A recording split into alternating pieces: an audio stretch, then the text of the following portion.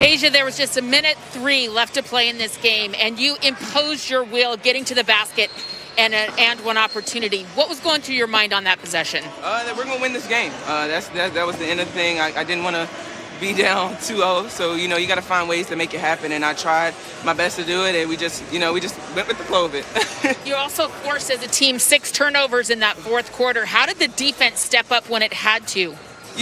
When people say defense wins games, that's very important. And, we really had to buckle down because we looked like a hot mess in the first game, and we knew we couldn't come out and do that. That was very lazy of us, so we knew coming out that we needed to get stops, and, defense won that game for us. I didn't want to bring up the hot mess part, but you are correct about that.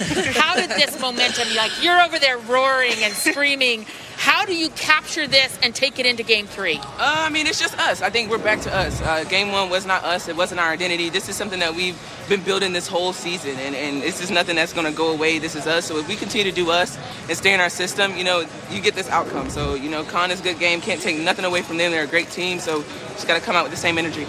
When their warrior, Alyssa Thomas, goes out with an injury, how important was it for you to take advantage of that in this moment? I don't know if we should say take advantage, because that's I hate to see any player go down, but, and they could have used that momentum, so we just knew we had to keep it straight head on it and just concentrate on what we can do. We can't really control that. A playoff career high, a franchise record for you in points, a record in block shots with 7. How do you describe your fight, your personal fight tonight, Asia?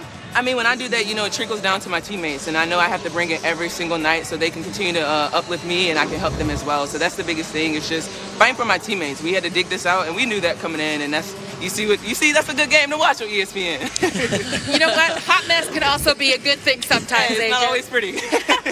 Thank you. We'll see you Thursday. Yes.